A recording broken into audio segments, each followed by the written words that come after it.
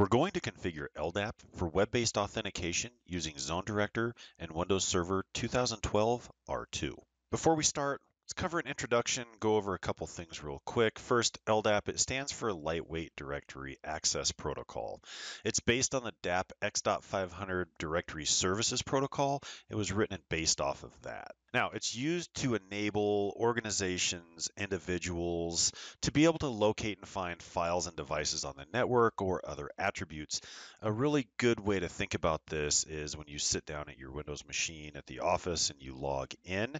When you log in through Windows to a domain controller, essentially you're using, in most cases, LDAP as the authentication method. Now, when we talk about LDAP authentication for web-based authentication, what we're really doing in this example, there's some things that we need to understand. Now, this falls outside of the Windows to LDAP authentication piece. What we're really talking about here is when we have a supplicant, an authenticator, and an authentication server. So the supplicant is the client device.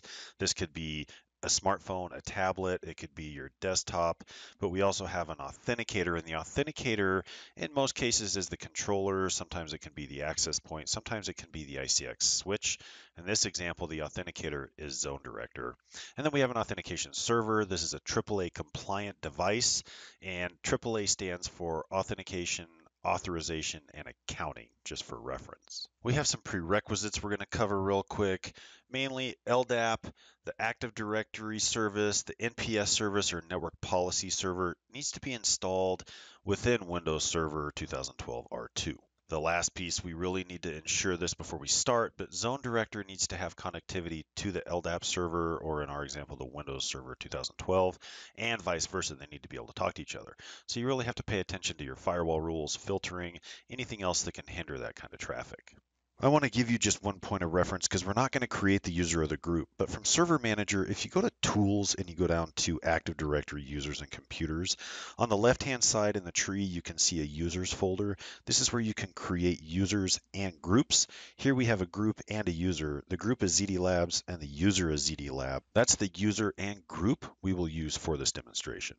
We're going to start out in the Network Policy Server. This can be found from Server Manager by going to Tools and then selecting Network Policy Server. All right, we need to build a Radius client. So we're going to go to Radius Clients in the tree, then we'll click on Configure Radius Clients. From there, we're going to go back up into the tree. We're going to right-click where we see Radius Clients, and we're going to select New. Okay, we've configured a friendly name of ZD LDAP. This is just for reference. We've also given it an IP address. This is the IP address of our ZoneDirector controller. Next, we gave it a shared secret. We need to remember this shared secret. We're going to have to apply this in the ZoneDirector configuration later. So now we'll click on OK. Before we continue, we need to identify the admin and base domain name. ZoneDirector is going to require these when we configure LDAP on that side. So we'll go to Start, and then we can go to Search and just look for ldp.exe, and we'll execute that. Then we're going to go to Connection and click on Connect.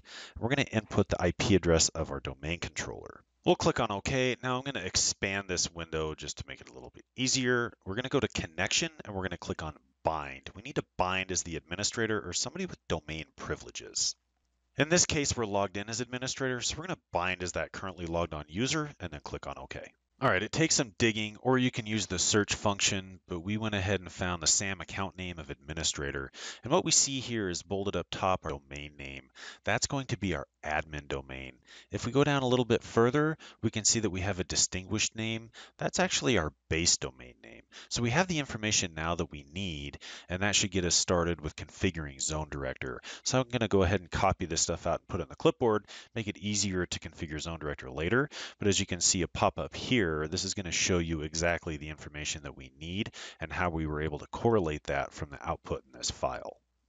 We're in ZoneDirector now, so what we need to do is we need to create an LDAP AAA entry, and we do that by navigating to Services and Profiles and AAA Servers. Remember, this ZoneDirector is our authenticator, so he's going to handle authentication traffic between itself and the LDAP server for .1x. So we'll click on Create, and now we're going to give it a name. We'll call it LDAP, and then we'll select the LDAP radio button. The rest of this has all been populated. We have an IP address. We also have the base domain and the admin domain that we located earlier. We've included the admin password, and also under base domain name, we've included the SAM account name that we found earlier. Great, I'm happy with all of this. It looks great. It's exactly what we need. So we're going to click on OK. Now what we're doing is we're just going to run a test on the username and password, and this is what we created in our LDAP server. We can see that it's successful. That's good news. So the next piece, we need to create a wireless LAN. Navigate over to wireless LANs here, and we're going to click on Create. Now we're going to give it a name. For this example, let's just call it LDAP WLAN. That's pretty easy. The usage type, we're going to keep that at standard usage. Authentication, we're going to leave that open, and we're going to enable the web authentication. So captive portal web auth, we're going to enable that. For Authentication Server, we're going to select in the drop-down list, we're going to grab our LDAP server that we configured earlier. Encryption, we'll leave that blank.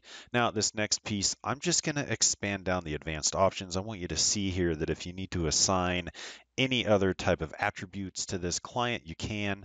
You can add a VLAN or any other attributes that you require. Let's test it. So we got our wireless networks open here. We're going to go down to LDAP WLAN and select that. Now, if you don't get a pop-up here right away, you can go to a non-HTTPS site like www.example.com. However, we get a pop-up, so we'll click Continue. Now we're going to enter the username and password that we created in LDAP, so ZDLab, the password, and we'll click on Login. Now it's authenticating us, and we've authenticated. Great, that's exactly what we wanted to have happen.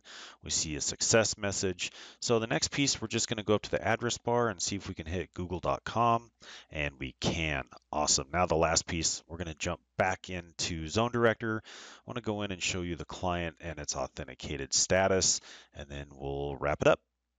In the ZoneDirector dashboard, we're just going to go to Clients and then Wireless Clients. Now we can see the client that we've authenticated with. This is the same one. I know that it's my laptop. Everything looks great. You can see some great information in here. You can scroll to the right. We see that the status is authorized. Auth method is web. And that's it. You've configured LDAP for authentication with ZoneDirector.